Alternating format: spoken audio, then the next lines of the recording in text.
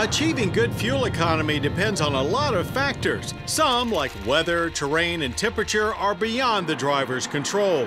Vehicle maintenance and driving habits can both have a noticeable impact on fuel economy. But to really flex your MPG muscles, you've got to get to know your vehicle and how it performs best.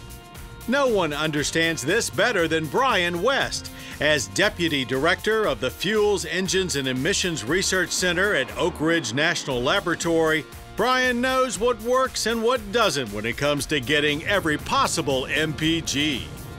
You'll see for a lot of conventional vehicles, the highway fuel economy is 30, 40, maybe even 50% better than the city fuel economy. And that's because in typical highway driving, where the speed is nice and steady, the engine's at an efficient operating point, you're not braking very much, so you get the best fuel economy. For hybrid and electric vehicles, city and highway numbers can be much closer. Many operate in EV-only mode at least part of the time, and regenerative braking puts energy back into the batteries to extend EV range. But don't overuse the brakes. When you brake really hard in a hybrid vehicle, the current flow to the battery is limited based on the temperature of the battery, the state of charge of the battery. So when you brake really hard, then more of that energy is dissipated through the friction brakes and lost.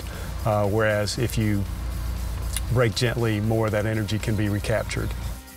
It's best to brake gently in all cars and avoid unnecessary stops altogether. Anticipate stoplights or traffic slowdowns and coast for a bit to maintain momentum, rather than stay on the gas till the last second.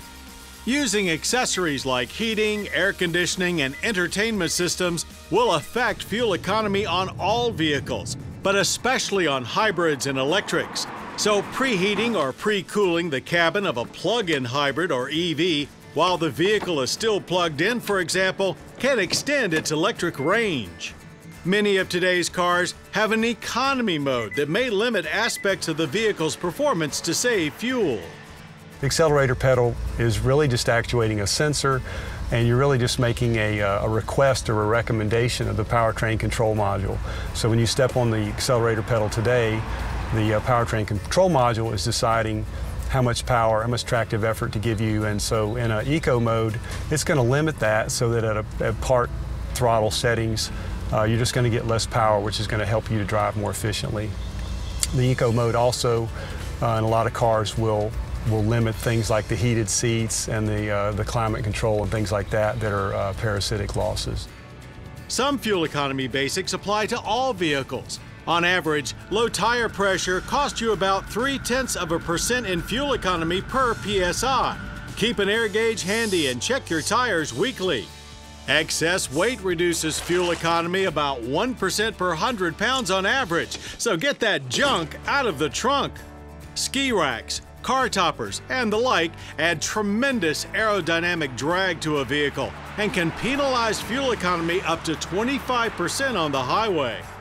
And remember, an idling car gets 0 miles per gallon, so remember to shut it down when waiting for even a few minutes. Driving smoothly, taking full advantage of fuel-saving technologies, and even using a little common sense can make a big difference in whether your car is a gas hog or a mileage maximizer.